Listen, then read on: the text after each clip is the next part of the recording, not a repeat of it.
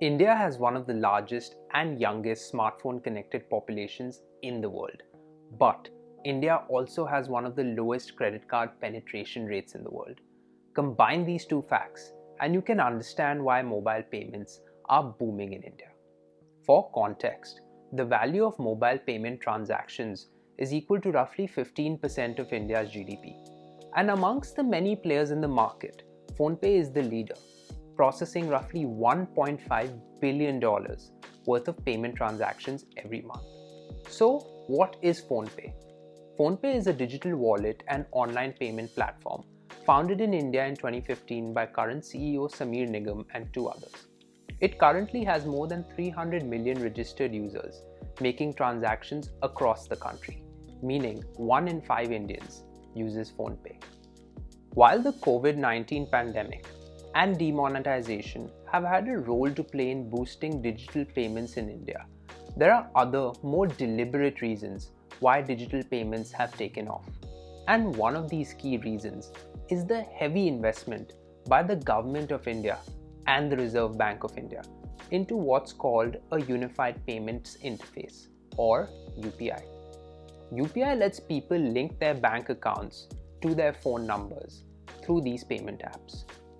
This payment infrastructure, which is simple to understand and easy to use, has helped make payments cashless as well as hassle-free.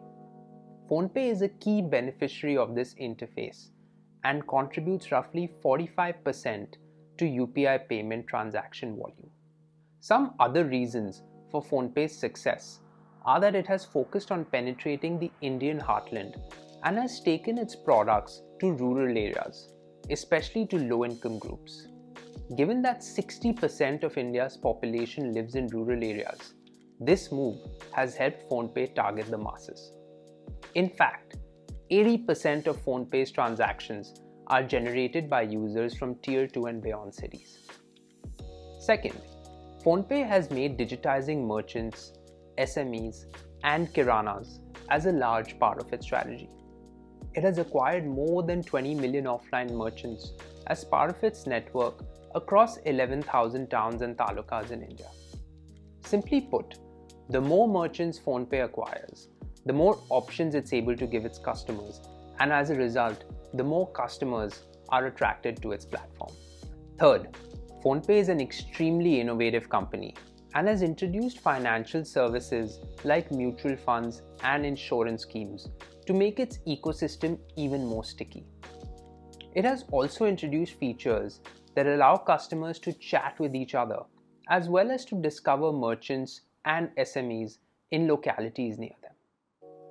Another interesting reason why PhonePe became so successful was its strategic decision in its early years to be acquired by Indian e-commerce giant Flipkart. A large part of PhonePe's initial growth came from Flipkart, as it was able to leverage on Flipkart's existing customer base and online dominance to build an edge. Interestingly, PhonePe was recently spun off from Flipkart, as its reliance on the company has reduced from 50% of monthly transactions to just under 1%. This spin-off allowed PhonePe to raise fresh funds and has also allowed the business, which is valued at $5.5 billion, to grow more independently.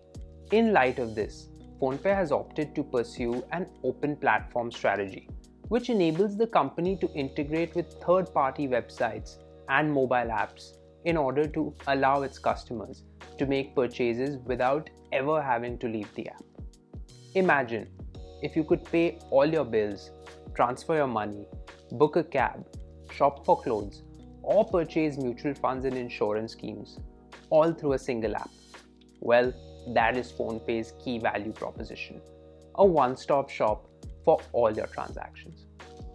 PhonePe does face significant competition from Google Pay and Paytm, which are the second and third largest players in India by payment processing transactions.